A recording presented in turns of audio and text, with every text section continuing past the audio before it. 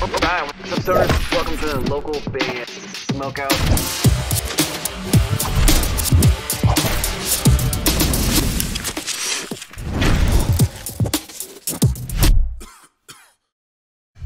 Ladies and gentlemen, Dusty Grant in the building! Give me a hell yeah!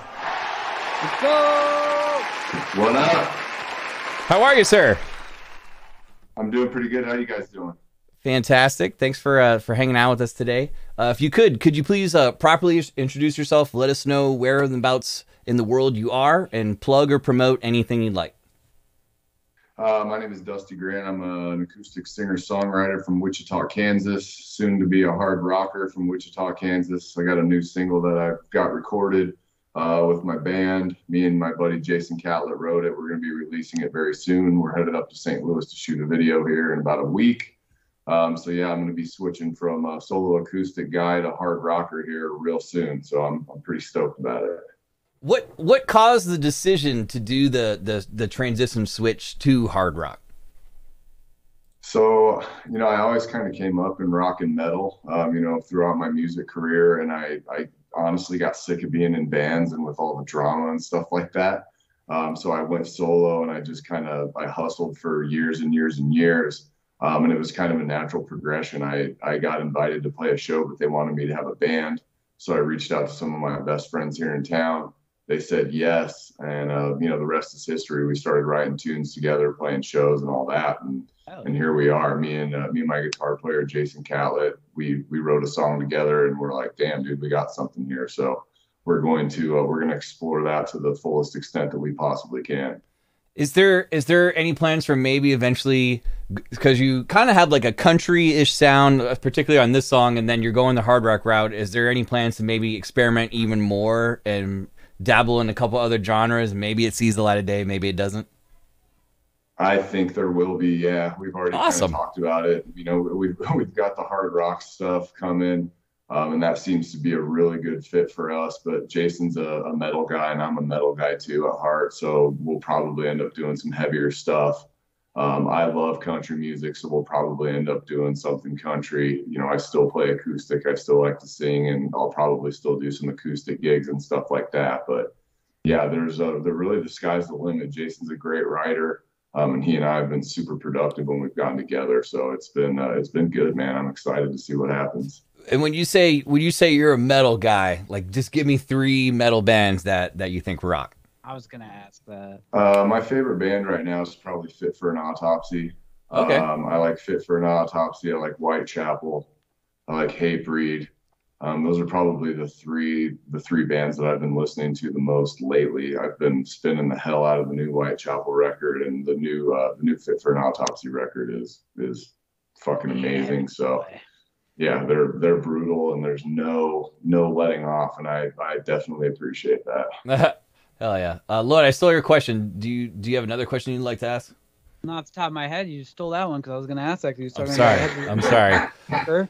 Dusty, but let's start off. I have 4 you queued up, and then we're gonna play a bunch of your stuff today. But can you talk about this particular record? This song is a song I wrote for my wife, actually. You know, I'd done a bunch of really depressing stuff, and I've always written kind of like on the darker side of things. And this is a song that I wrote for my wife, letting her know, because she's been, you know, being married to an independent guy that's traveling around and playing shows and doing all the stuff that I was doing. It was hard for her, and she was raising young kids. So this was kind of a love story, kind of a tribute back to her, and that's really where this song spawned from. Hell yeah. We're hanging out with Dusty Grant. This one's called For You. That you're saying, like, basically you're a metalhead at heart. Did you kind of just go the country route? Because I imagine people have told you, like, as a vocalist, you kind of have a natural country deep tone, and maybe you were steered that way, or how did that go about, going from metalhead to picking up acoustic and singing like this? You know, I went acoustic just because at the time I couldn't be in a band. You know, I had really young twins.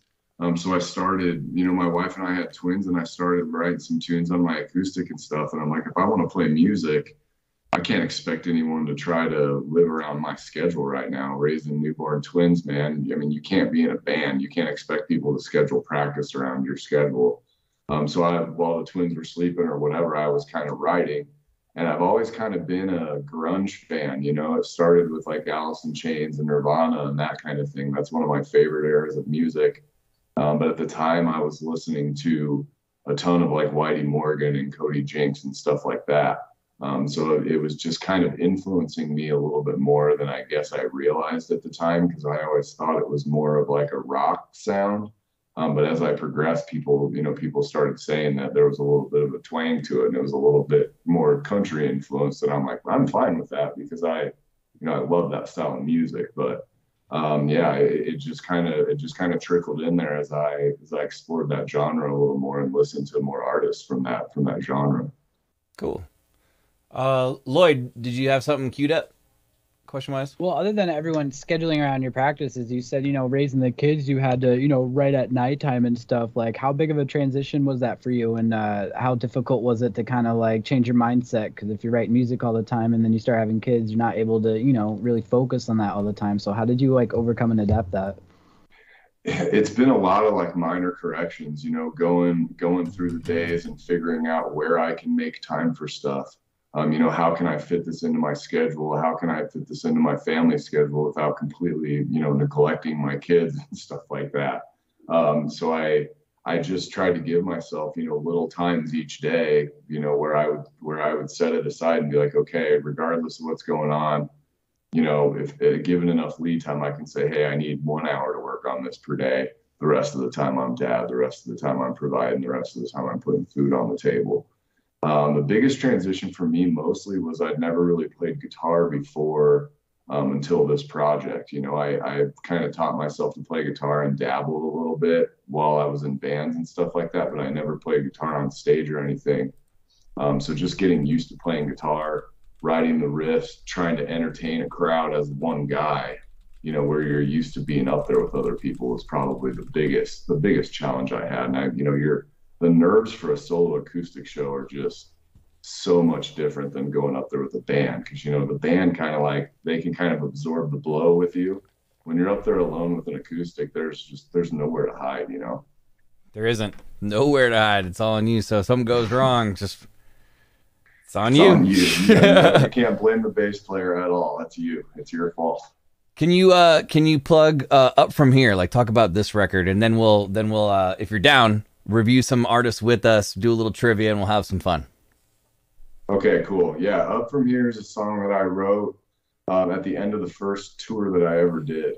I fell asleep on an air mattress, and that air mattress I must have popped overnight or had a leak in it. But I woke up at it was the last day of the run that we did. And I woke up and I was just sleeping basically on a wooden floor. And I'm like, it's over. We're done. Like, this is the hardest it's going to be. Like, no matter what we do next time, I have this experience now. It's only up from here. I just kind of had that idea, and I just built off of that, thinking, it's kind of like the life of an independent artist. You grind and grind and grind and grind, and you take a lot of shit, and you get knocked down so many times over and over and over. And if you're going to keep getting back up, you have to love it, and you have to stay positive and think like, something's going to happen for me. I just need to keep making steps the right direction. And that's kind of what this song is about. I love that. Guys, if you could, please hit the subscribe button, hit the bell just like I am right now so I don't miss anything when Dusty Grant drops it on YouTube. This one right here is called Up From Here. I like it a lot, and I like knowing the little mini backstory with the little comedy thrown in regarding the mattress. That's kind of funny.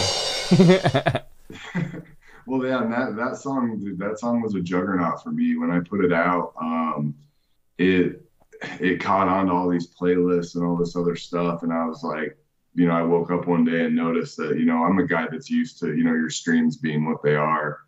And then one day I woke up and I was like, holy shit, that's got to be a mistake. So I like refreshed Spotify, and I'm like, oh man, I got on like I got on a couple of editorial playlists or whatever, and it started taking off. So I think that song's like over 76,000 streams now. So it's been a really good one for me for sure. Hell yeah, that's awesome. So we're gonna review a couple artists. These are artists from who knows where, of what genre, we have no idea. Lizzie, I am going to need that link from you now, whatever song that you needed us to hear. But first, we're going to go ahead and play. Let me scroll down for that one. Let's go ahead and do Left-Handed Cigarette. Left-Handed Cigarette by Bonsai Jax. Like, he's got the guitar on his back, he's on the bike, and then there's a tire. It's the perfect shot. It's the perfect. Hell yeah, Left-Handed Cigarette from Bonsai Jax. Dusty, what'd you think of that one? I think it's got a lot of different things in it. It's almost like kind of rapping with some heavy stuff. It's got like a little bit of a nu metal vibe to it. Yeah, I mean, I can dig it. Lloyd, what'd you think? I will, yeah. It was different. I think it got just 2 yays. But okay, let's queue up one more and then we'll do some trivia. Let's do. Different. I like. Let's do. Is there a rating that I'm supposed to be giving, like a thumbs up, or what am I supposed to say if I like it or don't like? I don't want to just as you did. We can decipher if you like it or not based on that. See these guys. You're like, I gotta see these guys live right now. Now, just tell us yay or nay, thumbs up, thumbs down, or just give us your opinion on the song. Trigger Effect though is next at Trigger Effect Rocks. More yay to get in. Can they get it from Burns or Dusty? We'll find out. Whoever wants to go first. I give it a yay, man. It kind of gives me like a hell yeah type vibe. Oh yeah, that's a good call. All you need. Hell yeah, I feel like didn't get at. I mean, they were big. Don't get it wrong, but they didn't get as big as I thought they should have been. Did you get that vibe from them? I wonder why that is. Because I mean, like they had the guys in there that knew how to push it. You know, maybe they just didn't want to spend the money on the radio push, or you know, who knows? I don't know. But yeah, there's some stuff on the Hell Yeah put out that's super badass. I love that band. I don't know. That's weird. I got to throw this one in here in a second, but first, Dusty, your trivia question is, and if you don't get it right, I'm going to give chat a chance to get it. Whoever gets it first, and Lloyd, you can also guess it because I don't think you'll know this one. But you might.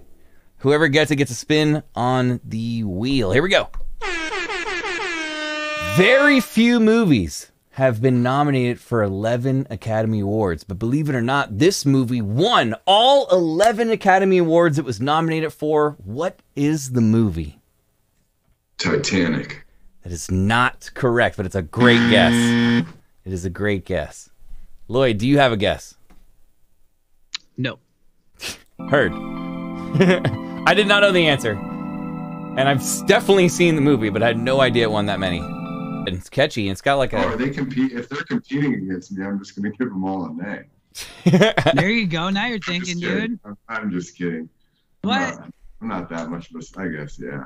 No, I'm not. I'm just kidding. Lord of the Rings was the answer we were looking for. Lord of the Rings Return of the King, which is the third Lord of the Rings movie, nominated for 11 Academy Awards, won all of them. I haven't seen any of them. Well, we call that a sweep at Academy Awards.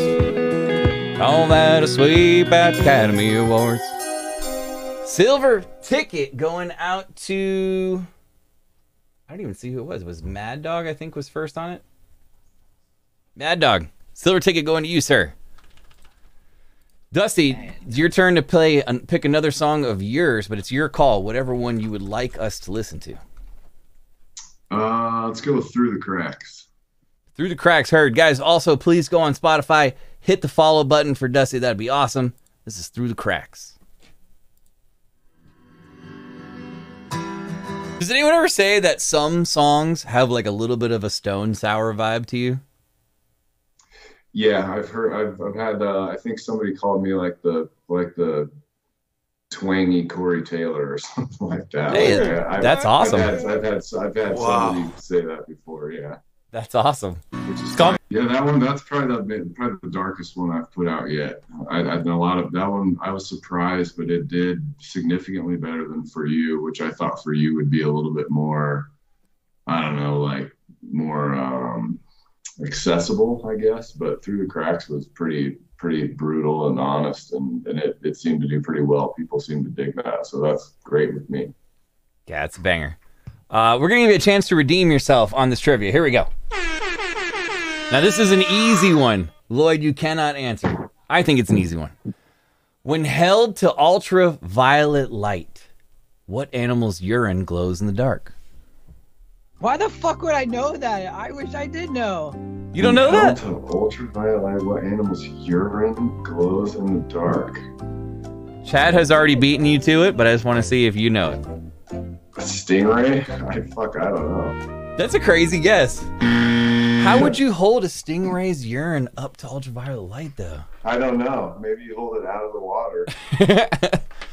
And you know the reason I thought of that is I went canoeing in a translucent fucking bay in Puerto Rico or down there. It was like one of the like where you put the paddle in the water and the water glows. Okay. Stingrays, fish, and stuff like that. So that's why I was thinking. There's logic behind why you guessed it. I get it. Oh for 2. I was like a stick. 0 for 2. That's okay. We'll give you one. Dumbest guy you've ever had on the show. Not true. Not true. Well, we're gonna give Dusty one more shot at the wheel in about 5 minutes. Silver ticket going to full frontal lobotomy. It says Drex gets a spin. I'm not sure why, but okay. Drex gets a spin. Well, I'm not sure why, but we're gonna give Drex the West Wolf a spin.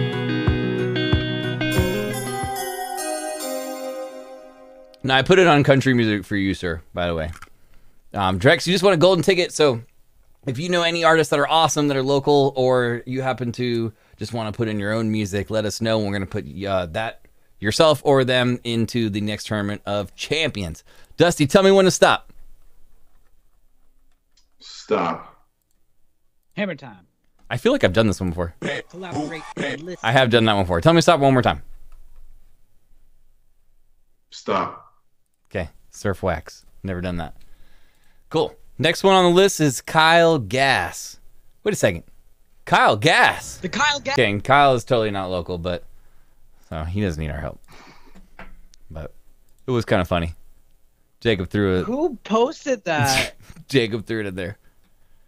Oh. Slid one in there real quick. So next is Linda Claire. Yeah, and another Deftones-esque style band. But they're awesome. Yes, I like them as well. Like good. They kind of remind me of Garbage, like heavy Garbage. Kind of, yeah. You remember that band Garbage? I do. A little bit. I heard something about Garbage recently too, but I don't recall what it was. Dang. But they got enough to get in already. Drex, that's the song you want for the golden ticket. Okay, so you just golden ticketed. It's basically, that's not really how it works, but you just golden ticketed yourself into the next tournament of champions. So we'll use that song when it's time. So Dusty, the golden are basically like every, I don't know, like every month and a half, we have like the winners of these streams plus people that have won golden tickets on those wheel spins. We enter them into this tournament. We have one coming up on February 18th where half of them are people that have won, half of them are golden tickets, and they battle it out to see who is the Tournament of Champions winner.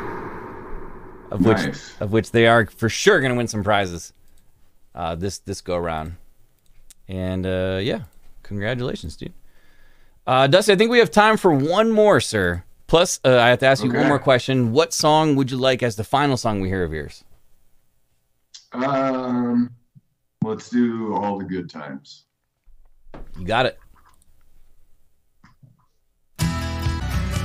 Who does your recordings? Who does your audio recordings?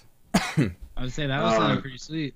A guy named Chris Dawson. He's an awesome producer. He produces. I produced Saul. He produced Any Given Sin. Bunch of big rock bands. He's an amazing guy. Yeah, he was nailing it with the audio, the vocal stacks and harmonies right there. They were crispy and clean. He's pretty awesome, dude. I'm lucky to work with guys like that for sure. Dusty, this is it. This is the easiest question I've asked you all day. Here we go. Who released the song Getting Jiggy With It? Will Smith. Fuck! Will Smith is correct. One for three.